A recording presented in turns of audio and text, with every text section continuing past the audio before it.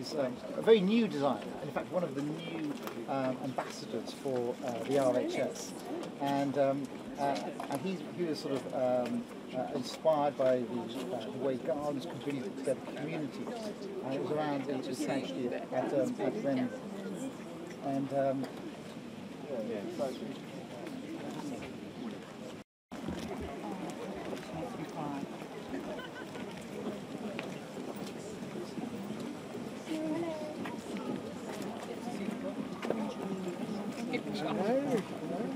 Simon, would you like to tell us a little bit about it? So you revealed in 2020, ma'am, that lily of the valley was your favourite flower. So we have 70 pots of them for your 70 years. These wildflowers into meadows, and we've tried to give some tremendous colour and form.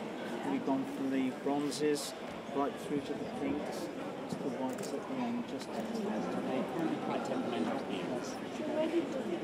Bedfordshire. Yes, just introduction 12 on the outside. Too far away.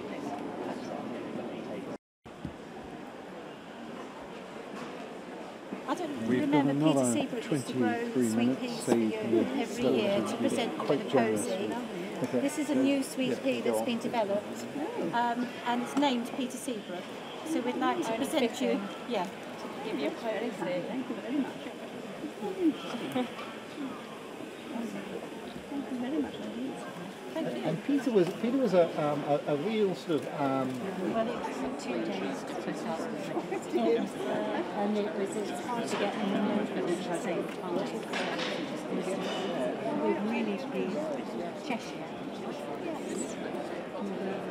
But the walls are an important part of this because they, in my sort of very naive way, at the back they create a sanctuary space, and then in the centre